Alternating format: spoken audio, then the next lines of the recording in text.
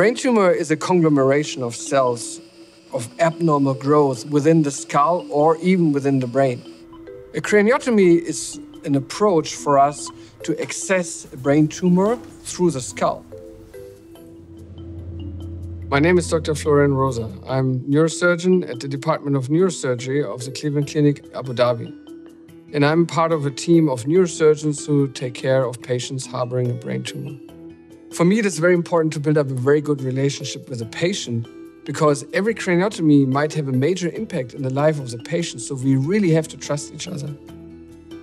The brain is a very complex organ. The positioning is everything. So how do we access this tumor without injuring the adjacent healthy brain? We will do a skin incision and flap the skull over and clip it accordingly.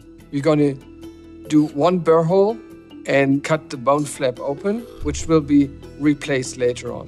We have to cut the dura open to see the underlying brain tissue. Once we identify the tumor, we get into the microscope, and with microsurgical instruments, we first remove the inner part of the tumor until we go to the edges, making sure that the healthy brain is being preserved while resecting the tumor completely.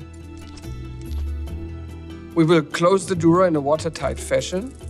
The bone flap will be replaced and fixed with very tiny mini plates, and the skin will be closed. The patients have to know that these surgeries in the brain are risky and difficult procedure. In the brain, the rehabilitation process is different. Even if we had a very successful surgery and we were able to remove the tumor completely, there might be temporary side effects with the patient showing some neurological deficits over time. So we have to make sure that the patient continuously training the function and sometimes even relearn these things which might have been lost during surgery.